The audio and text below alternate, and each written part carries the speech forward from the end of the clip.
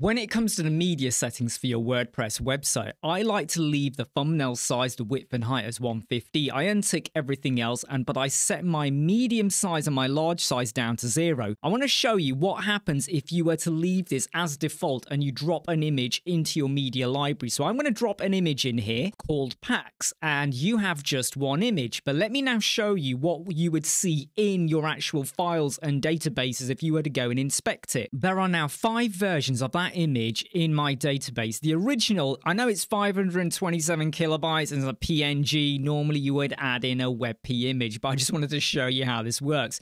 And then we got 4 other versions of it, okay? We've got the 150, which I would normally keep. But then we got 768, 500 and 300 as well. And when you start to total that up, you're just taking up space on your server. And imagine you've added in 100 images and it's gone and created 4 or 5 extra versions.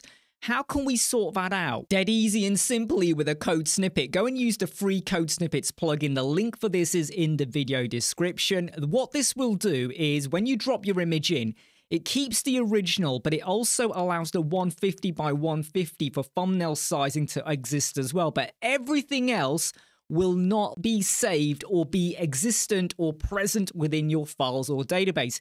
Let's go and save changes and activate this and go and drop in another brand new image. And this one is a 293 by 349. It's just one image. It's landed. Let's go over to our database. And my database is only showing 2 images, the original and the 150 by 150.